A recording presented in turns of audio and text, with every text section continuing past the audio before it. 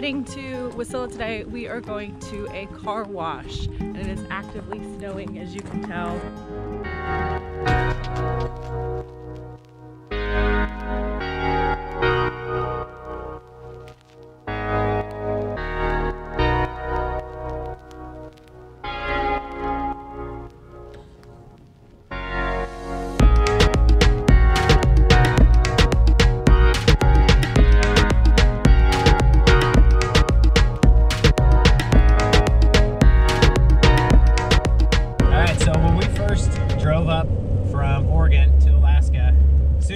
To Alaska, we started to notice these big kind of warehouse looking car washes, and there's different companies, there's a few different ones here, and we were like, why is there so many car washes here? And then living here a while, we realized that in the winter you can't just go out and, you know, have your garden hose and some bucket of soap and water and wash your vehicle. It freezes. We've tried it. So they have these big car washes that are heated, they use hot water, and they're indoor.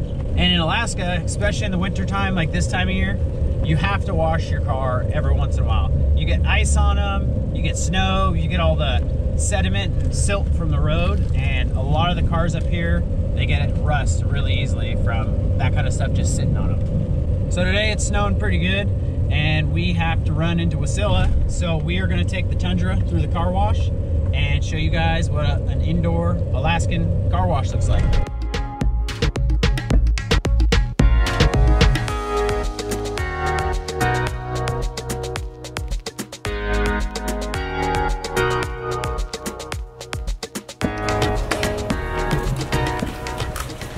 This car wash is pretty cool. They have a dog wash, and you can use a card to pay for your dog wash.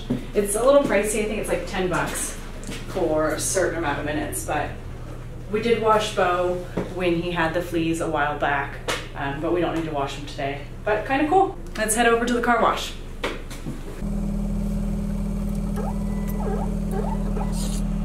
So they also do an auto car wash that you can just drive through, but we're gonna do the self-serve car wash, I guess it's called. And here it is.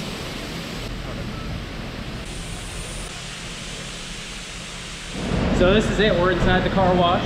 As you can tell, this place is huge in here. It's heated. They have shampooers, blowers, vacuums, and they have a ton of options you can do. So as you can tell, the Tundra, she's seen better days.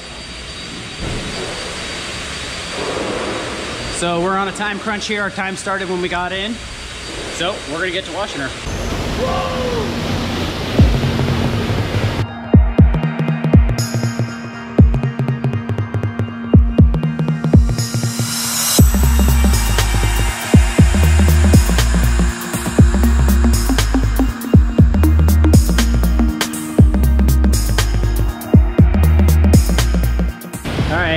Using this pressure washer to get the truck, get some of the dirt off before we soap it up. And that thing's spraying hot water, which is cool. And like I said, it's heated in here, so this water doesn't freeze on your truck until you drive outside.